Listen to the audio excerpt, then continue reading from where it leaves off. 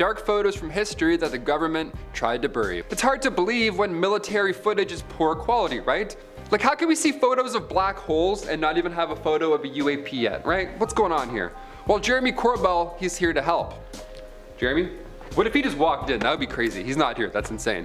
Jeremy took to Twitter in May 2021 sharing footage of US Navy ships being swarmed by UFOs. Like more than one. Sorry, UAPs. We're not gonna call them that anymore. Now this time we have radar footage, and that's pretty sweet. That's different. It came from the Combat Information Center aboard the USS Omaha. The 46-second clip was originally recorded July 15th, 2019. You can even hear people in the background. You hear panic in their voices. These military personnel in the background, you can overhear them talking about how fast the objects are moving on the radar. So, seems very believable this time, right? It's not just a grainy footage.